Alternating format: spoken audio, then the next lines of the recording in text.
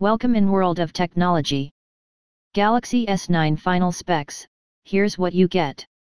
The phones, which are available for pre-order now before they go on sale March 16th, cost $720 and $840, depending on where you buy them from, and we're expecting more S9 deals to emerge as we get closer to the release date.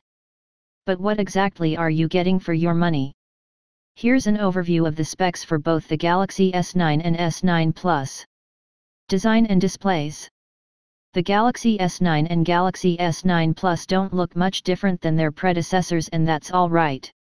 We loved the design of the Galaxy S8 and S8 Plus, thanks to their infinity displays that nearly go from edge to edge, as well as the sharp 2960x1440 pixel resolution on both phones. The bezels are a little bit narrow on the top and bottom of the new phones. One tweak that will please is that Samsung moved the fingerprint reader beneath the camera lens, so it's easier to reach without looking. This sensor was to the right of the lens on the S8. The S9 and S9 Plus sport Super AMOLED panels of 5.8 inches and 6.2 inches, respectively, and Samsung has upped the brightness on the new phones over their predecessors. Cameras. Samsung trumpeted the reimagined cameras in the Galaxy S9 and S9 Plus, leading up to the phone's launch, and it delivered. The main camera in the new phone is a 12-megapixel super speed dual pixel with a variable aperture that adjusts depending on conditions.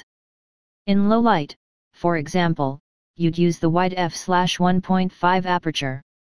The S9 Plus adds a second 12-megapixel telephoto lens, allowing the phone to offer a 2x optical zoom.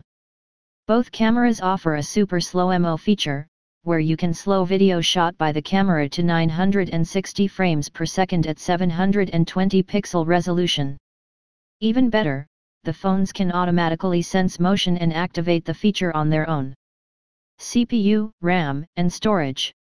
Both phones feature Qualcomm's Snapdragon 845 processor, which is 25% faster than the Snapdragon 835 chip in the Galaxy S8.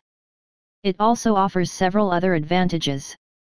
For one, the 845 processor boasts an improved image signal processor, which means the S9 and S9 Plus captures images more quickly, as well as shoots slow-motion video at 480 frames per second.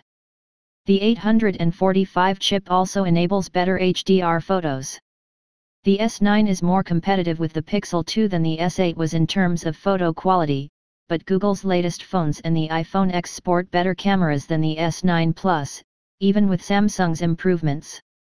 When it comes to speed and performance, the iPhone X's A11 Bionic chip easily bested the S9 Plus in our testing, which included a Geekbench 4 test of overall system performance and a video editing test where we exported a 2-minute 4K video file. The Galaxy S9 and S9 Plus offer 4 GB of RAM and 64 GB of storage. You can use the microSD card slot to boost capacity to 400 GB, which no iPhone offers. Battery life. The Galaxy S9 and S9 Plus pack the same size batteries as their predecessors, a 3000 mAh battery in the S9 and a 3500 mAh battery in the S9 Plus. Qualcomm promised that the GPU in the Snapdragon 845 chip has 30% better power efficiency thanks to 4 dedicated A55 efficiency cores, but the S9 Plus lasted 10 hours and 59 minutes compared to the 11 hours and 4 minutes reached by the S8 Plus. Software. It's safe to say that the Bixby assistant on the Galaxy S8 didn't set the world on fire. In fact, many lobbied for Samsung to allow users to remap the Bixby button to another function. However, Samsung made some improvements to Bixby, particularly with Bixby Vision, which can now provide real-time translation of signs and other text.